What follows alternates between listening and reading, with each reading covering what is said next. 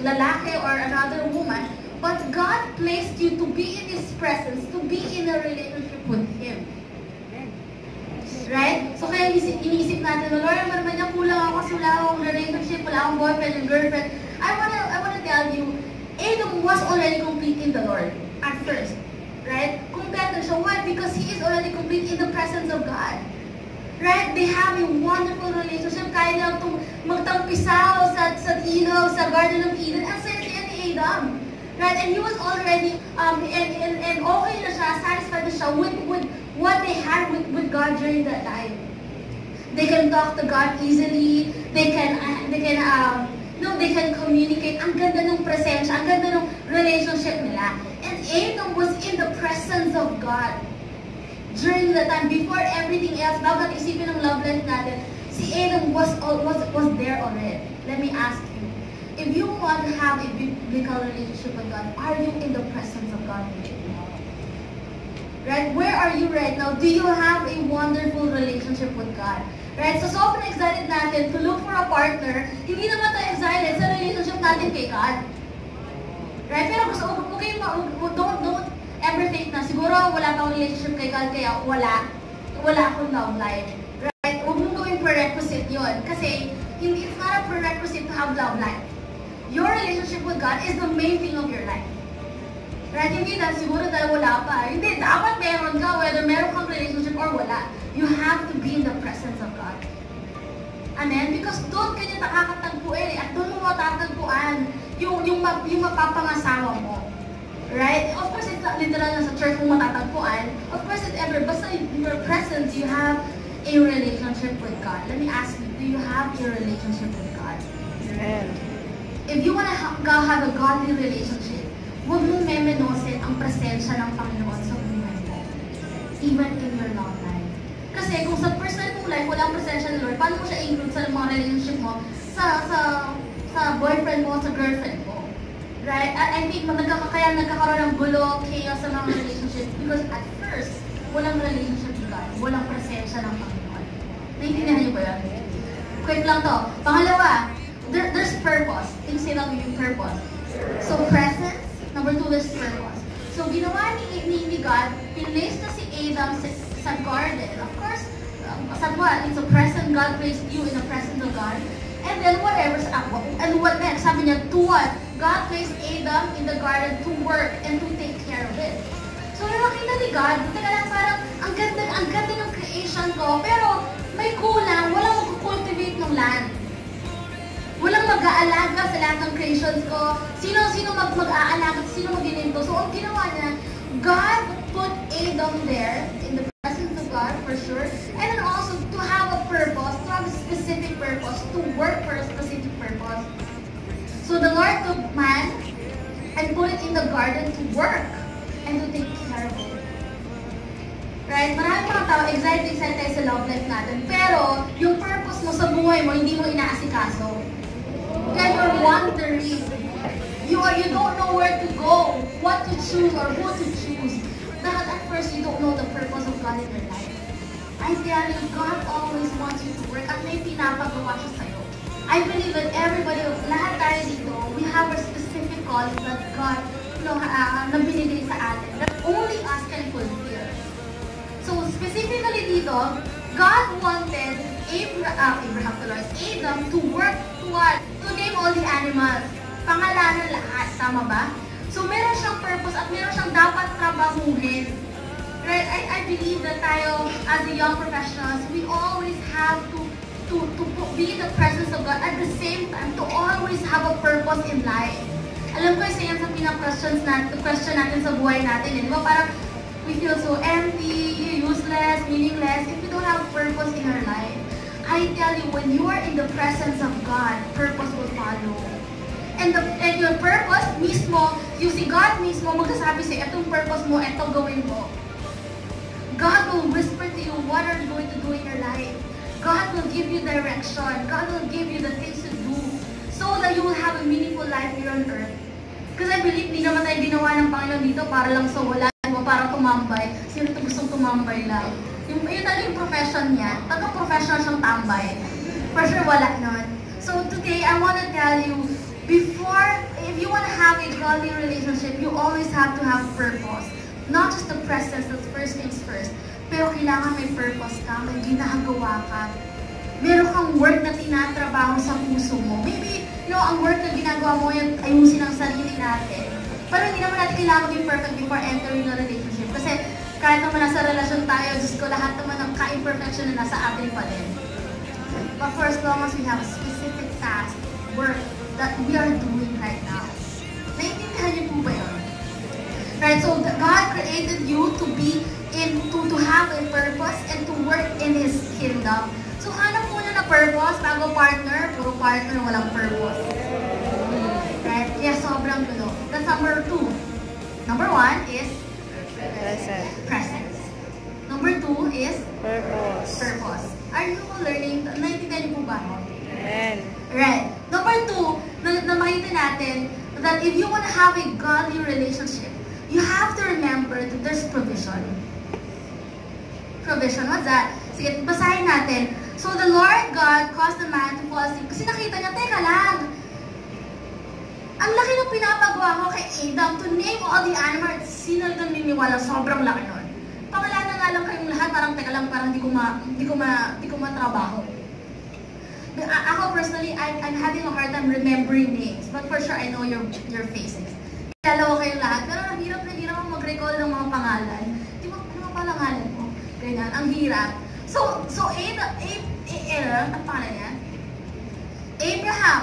Ang pangalan niya? Adam. Pati pangalan ni Adam tsaka ni Abraham nagpapabalik ng ganyan. So ano pinag-usapan natin? Si Adam.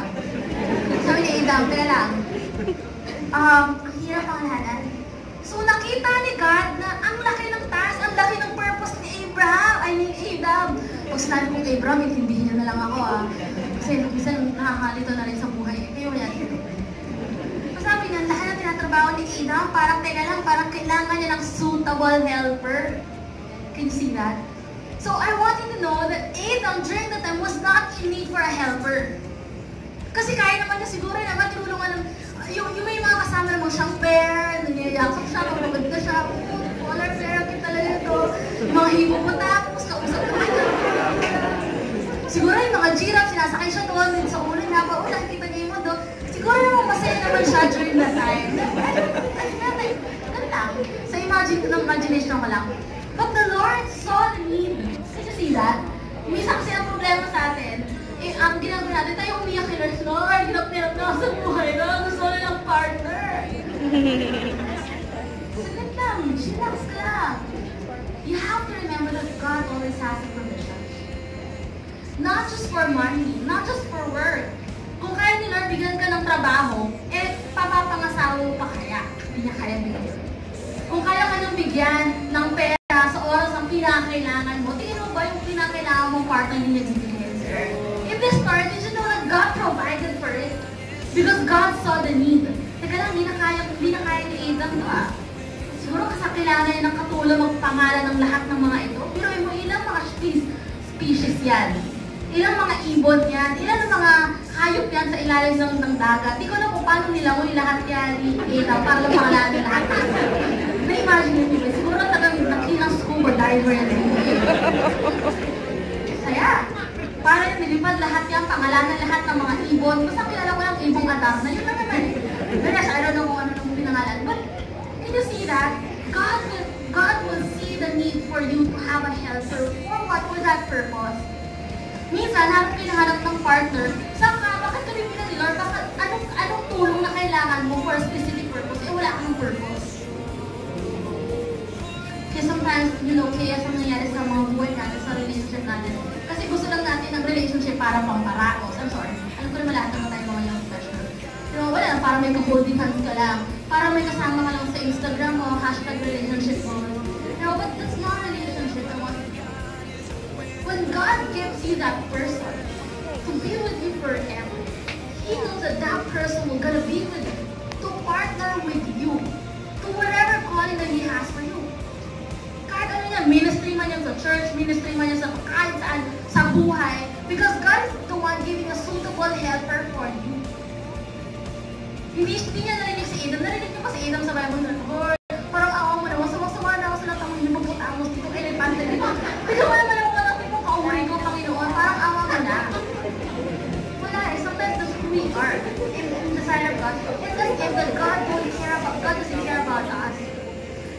if that God is not seeing our need. I tell you, God sees that need. I tell you, yung paghihirap ko, sige, trabaho ko lang. So, sana ba, makita mo ng paghihirap ko, I tell you, di mo na kailangan parinig because God saw that.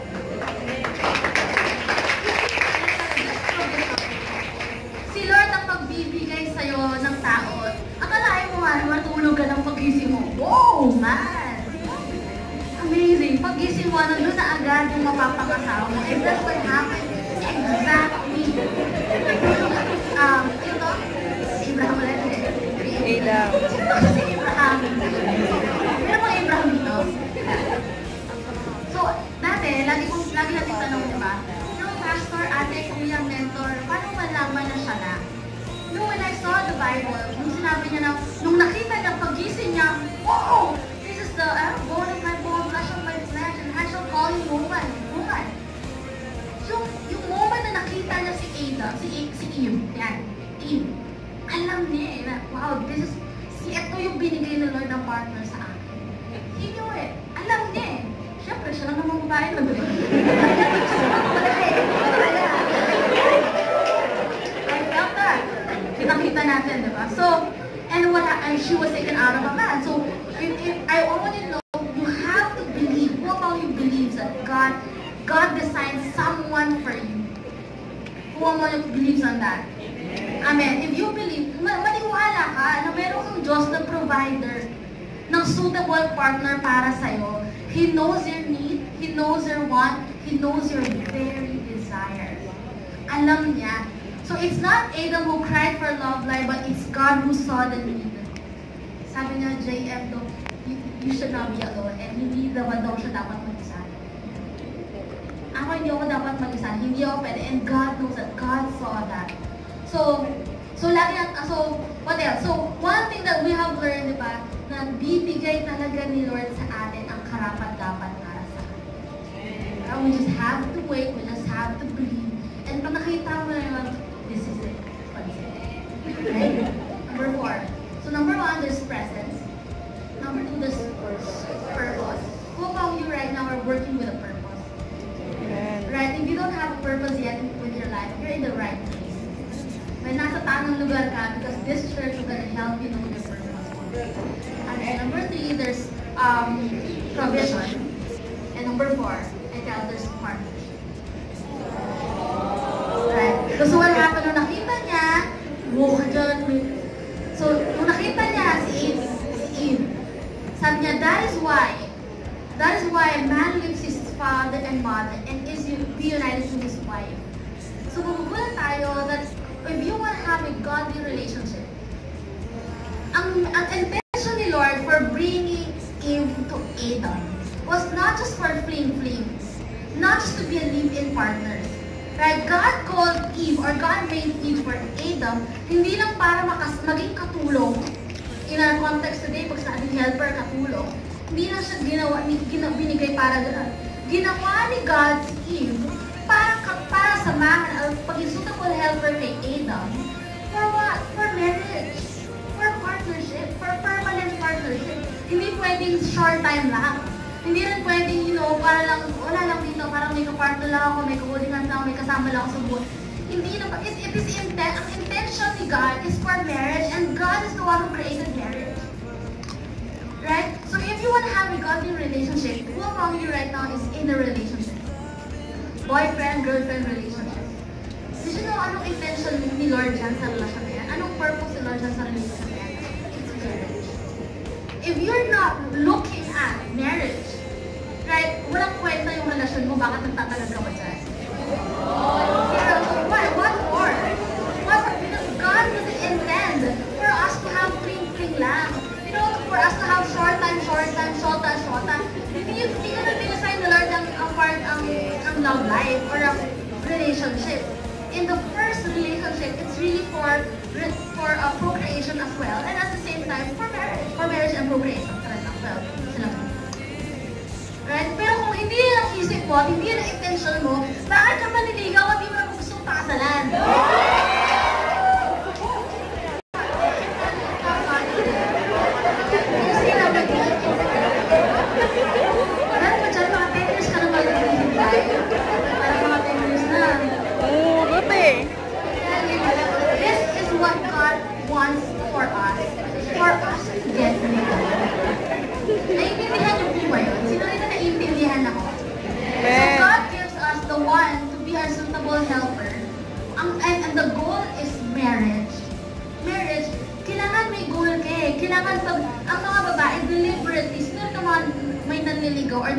manggagawan. One thing that I have also learned from my mentors is that kapag may naliligaw sa akin or sa ating mga babae, we always have to be deliberately deciding, do I want this person to be, do I want to get married with this person? If not, okay, next please. Sino rito gusto yung take it, next. So, sarang kantahin ka, sarang, never mind.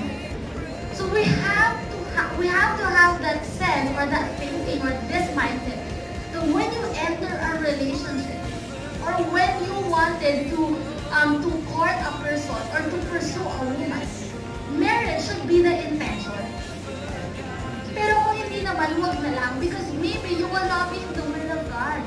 Sayang lang, sayang oras, sayang panahon, sayang ang pera, sayang ang ganda, nilosyan mo lang yung babae, pinaasa mo lang, hindi mo naman pala papakasalan. Huwag naman gano'n. Right? So the intention here is marriage. So permanency will always be the thing. So God, do you think that God wants us to be a partner tapos wala lang para lang magkalitin ka lang? Eh di kumuha ka na lang, sama mo lang nanay, tatay mo, kalipin mo ba forever? At least di ka pa gagastos, diba? So kailangan permanente. Kailangan pang forever. Hindi pang short time.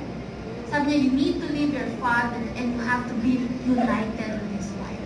You have to leave your parents and you have to cleave on to your partner for marriage.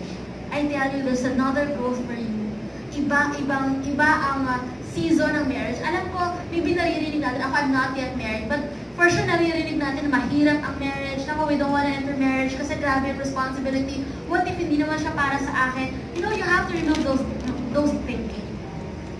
Because marriage is God's idea. Right? Kung ginawa ni Lord, ang marriage pala mahirap, ang marriage pala parang napakagulo, bakit pala gagawin yun? For sure may mga problems inside marriage. But I tell you, we can work it out together.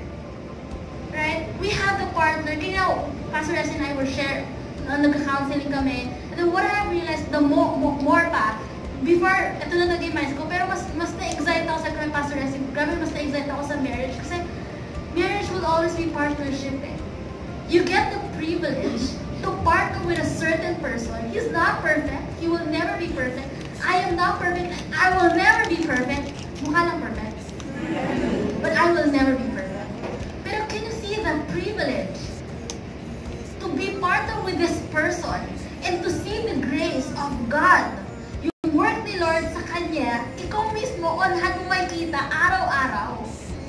Wow, and that's grace, and wow, that's a privilege.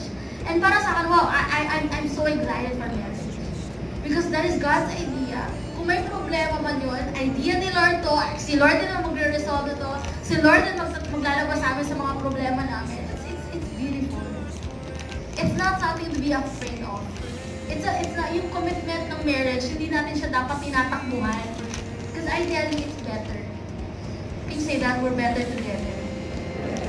Right? Kung akala mo, mas maghihirap ka pag pag may asawa ka na. Of course, there's responsibility sa mga anak. Ganyan. Pero you're together eh. Yung sweldo mo dati pag ikaw lang, kulang sa'yo. At least diba, may dalawang sweldo sa inyo, pag nagsama nyo, mas malaki. Wow, that's good. And we're better together. Right? I'm not speaking because I'm married. I'm not yet married and I'm not expert of marriage. But what I can see, yung perspective ko today as being unmarried, hindi pa married, it's beautiful. As of today. Because it's God's idea. Whatever happens along that season, it's okay. Bahala na si Lord doon. Right? Kung si Lord na kayang solusyon ng mga problema mo yung single ako, how much more sa married life ko? Because that's his idea. Kapag idea niya, kasama mo siya doon. Hindi mo ba pag kasal ka na, iwan ka na ni Lord? Hindi. The more that He's there, because inordain niya talaga yun. So God wanted us to get married. Of course, may mga tao hindi talaga sila magpapakasal because, you know, may gift talaga sila. It's a gift. Pero I tell you, may mga tao talaga na yun ang will ni Lord sa kanila to get married. So I tell you, do not ever, you know, mag-settle sa pagiging live-in or fling-fling or 5 years in a relationship. Come on, get married. Get married. Of course, number 5 and the last. Woo! Are you ready? Yes. Number 5 and the last is purity. Can you say that with me? Purity. If you want to have a vertical relationship, purity, hindi siya pwedeng mawala. porket married ka na, dapat okay, dinimerit na natin purity. When we're single, when we're engaged, when we get married, purity must be there. So sabi niya dito sa verse, and what happened? And they become one flesh. So sex should be done inside the context of marriage. Right? Hindi siya ginagawa kapag, tayo na, nililigawan ka tayo mag-sex. Alam mo, nisinikot siya, tapos nakatara, magsa-sex na tayo. Or kapag engaged siya kami, it's not a license to have a sex or to commit sex. Because if you want to have a godly relationship, purity must be your, priority. Pero kailangan, andun pa din ang purity. Amen. Right? So biblical relationship speaks of purity. Right? For us to be pure until marriage, and even in the context of marriage. So the goal of every relationship is to walk with purity. Sa lahat ng relasyon natin, example, while you are still single, sino ito mga single pa? There's nothing wrong with you. Mataas mo kamay mo. Wow! If you're still single, I want you to know that God is calling you to be pure. To be pure with your, to be pure habang kinakasala mo ang brothers and sisters mo. Pure mo tinitingnan ang mga kapatid mo, ang mga kapatid mo sa mga pananampalataya. We don't come here in the church and then pagdating mo sa church, sino ba rito yung mga majojowa ko? Sino mga maliligawan mo? We don't come here and do that. Pag pumasok mo sa church and when you have a relationship with other friends, sa lalaki man yan o sa babae, opposite sex man yan or same sex, we should treat them with such purity. Right? Hindi natin sila pinapaasa, hindi natin sila tinetext, tapos pinapa-fall, tapos iiwanan mo rin. We don't do that. Because that's not purity. Nilalabag mo ang purity. Right? Can I see the verse? May nilagyan ko dyan kay Timothy. Do not rebuke an older man harshly, but exhort him as if he were your father. Treat younger men as brothers and older women as mothers. Sino ito mga older women? Sabi mo na and younger women as sisters. Can you see that? Can you say this with me? With what? With absolute purity. That's right. Kapag tayo mga single, ang will ni Lord sa atin is to treat every person, lalaki man, babae, with absolute purity. Hindi natin sila pinapaasa, hindi natin sila hinahang. We don't do that. We treat them equally. We treat them as brothers, kapatid natin. Ang mga kapatid ba natin, sinasaktan natin. Diba?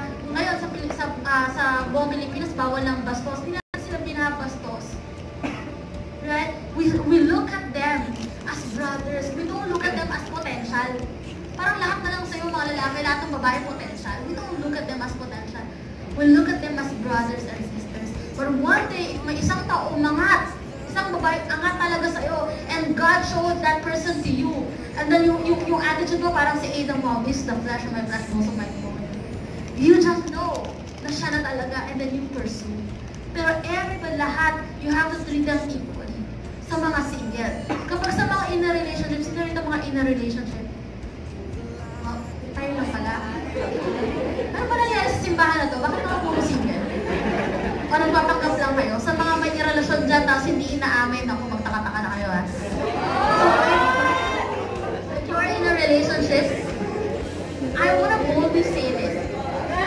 To those people in a relationship, the will of God is for you to be pure.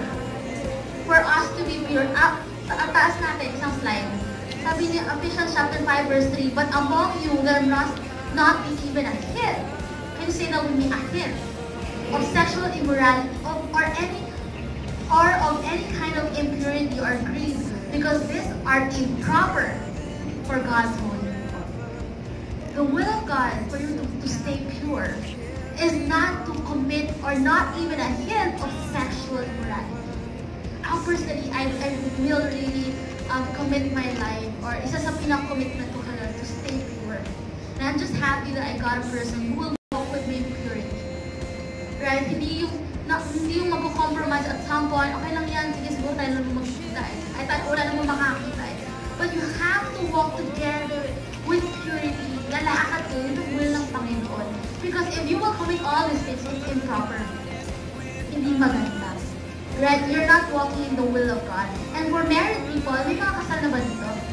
Right? For married people, by the way, if you're engaged, you're also not licensed to commit immorality. Right? Sex is only be done. It should be done in the context of marriage. Right? So sa mga married naman, don't commit adultery. Akala natin, oh, pag married na ako, I'm licensed to commit adultery. Did you know sa mga married, ang pinaka number one na problema nila is pornography. Right? They look at other women, as you know, as an object of sex, not to his wife. But it's a sin as well. Pag nagpakasal ka lang, dapat ang nakikita mo na lang ng maganda, ng sexy, ng talagang subject, or it's really your wife or your husband. Because that's how God decided. So be loyal to your spouse and you know, will ni God. If you want to have a godly relationship, you have to stay pure. Whether you're single, in a relationship, or engaged or married, you have to be pure. Can you say that? So every relationship should be kept pure. That's how God decided. Purity. So we don't have to have any, we should, tanggalin na natin lahat ng excuses. Every season, in every season, purity is a must. Amen. So ano yung 5 things, limang bagay para to have a godly relationship? Number 1 is presence. Are you in the presence of God? Number 2, purpose. There's purpose. Do you have a purpose? Or are you working in a certain purpose? Number 3, provision. Who among you believes that God will provide for you? Including the husband or your future wife. Amen. Number 4, permanent partnership, marriage. Right? So if you don't think that marriage is not beautiful and you don't want to enter marriage, hey, come on, let's try. Let's try. Go for marriage. Go for marriage. And then of course, number 5 and the last is purity. I don't want to condemn people na Ate Lovely as of now I'm not pure already. But I believe that in the Lord there's a second chance. We can all be pure again, all over again, pwede yan, kaya ni Lord yan. He can restore your purity, He can restore whatever na nawala, nakuha, ninakaw ng ibang tao in the past. Kayang ibalik yan ng Panginoon sa'yo ngayong gabi nito. Amen. Palakpakan natin.